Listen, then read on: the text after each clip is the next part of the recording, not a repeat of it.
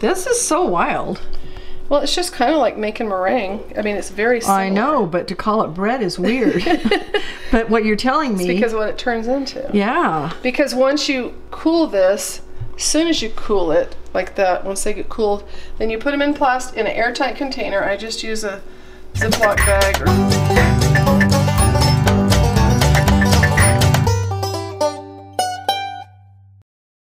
Hi. You better talk.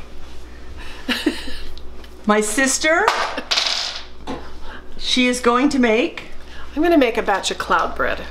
And I'm going to start, it has two parts. One is just doing the egg whites. And I used to do this really fancy, but somebody taught me to do it really crazy and it works. So... You do it in your hand. I've seen that before. I do it in my hand. I hope that I don't break it. And I need one more bowl. Because you are going to make sure that you don't break one into another bowl. Yeah, because my last batch I had 2 broken yolks. Alrighty. Anyhow, you're going to separate your eggs. And this recipe calls for 3 egg whites and 3 egg yolks. Oh, they're good. Boy, you really get into your eggs there. And these are straight from my son's chickens. Yes. It's good. Okay. So for the egg whites, I actually mix 1/4 of a teaspoon of baking powder and that's it in that. And then I'm going to put the rest in the other bowl. Baking powder? Baking powder, and I use the aluminum free. Aluminum free. I've never seen one that big. Sam's Club. Can't do it. Let me remind you, this is the mother of 12. Everything is big. Especially the children. Okay, so 1/4 teaspoon of the baking powder. And yes. I'm going to turn it on. Oh yeah, that's fine. Okay.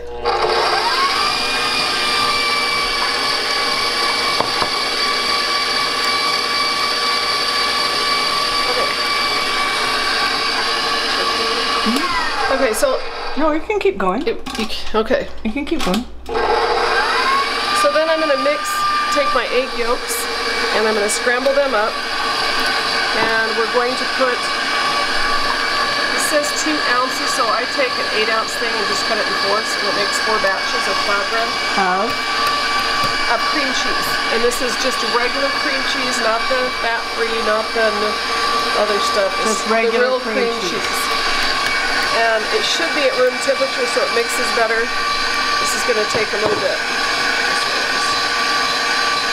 So I'm going to mix and mix and mix. And to this bowl I'm also going to add 1/2 teaspoon of salt.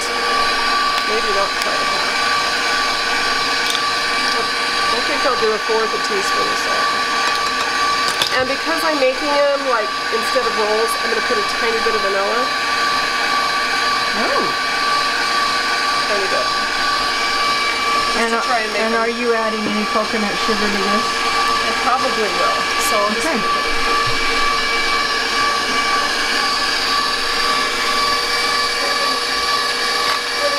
in place of like hamburger buns or something, I don't. But since we want it to be just a hint of like a dinner roll, I'm going to add just literally 1/4 of a teaspoon. 1/4 of a teaspoon. Okay. So 1/4 a teaspoon of that probably is about 1/4 a teaspoon of vanilla too. 1/4 a teaspoon of baking. I put 1/4 teaspoon of everything. And I'm going to keep doing this until it's all emulsified and doing good. And then simply we're just going to fold this into the whipped eggs once they're really stiff and holding their peak.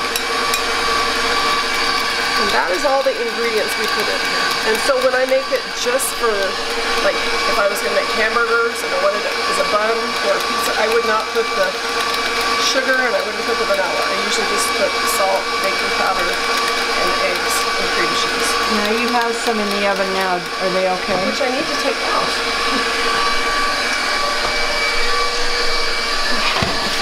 These are still kind of Oh, light. that's pretty. They've been baking at 300. I'm trying 300 instead of 350. It's taking a little bit longer, but they're very, very close. I can't wait to try these. They're kind of adopt whatever flavor you want it to. You know? That's why sometimes people put sugar, but most of the time I don't. So you could make these like with a chili in them, or so they could be like a Mexican type flavor. Like when I did it for pizza crust, I put the Italian herbs and different things like that you would season pizza with.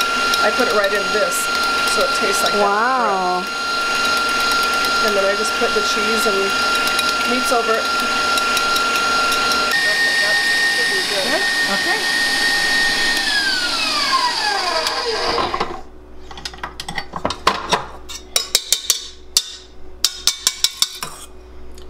Alrighty. Van, could I get you to take these guys off to cool? Because I need to put these on. So you just kind of lift them off and put them on there. So I'm just going to fold these into the whites, and I'm going to try really hard not to kind of break all the air bubbles in the whites. You want them to stay fluffy and full of air. So I'm just going to fold it gently. Very gently fold it like any thing, just to try and get it to mix, get the whites and the yellow all together. And my whites could have maybe been just a little bit stiffer, but it'll work. Then I'm just going to come over here and hold that thought. Where's my other?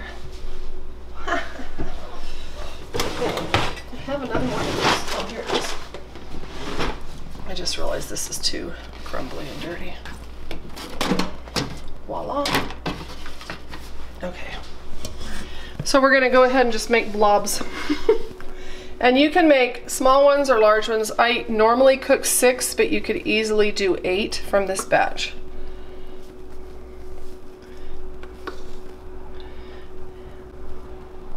This is so wild. Well, it's just kind of like making meringue. I mean, it's very similar. I know, but to call it bread is weird. But what you're telling me... It's because of what it turns into. Yeah. Because once you cool this, as soon as you cool it, like that, once they get cooled, then you put them in an airtight container. I just use a Ziploc bag or something. And then you save them, like if you were doing it the same day, you could use them 5 hours later. You could use them earlier than that, but the longer they sit, like overnight, then they'll have a chewier texture, and that's why it's more like a bread. And so you could put, I know you're not as a diabetic, but you could put jam on it, you could put peanut butter on it.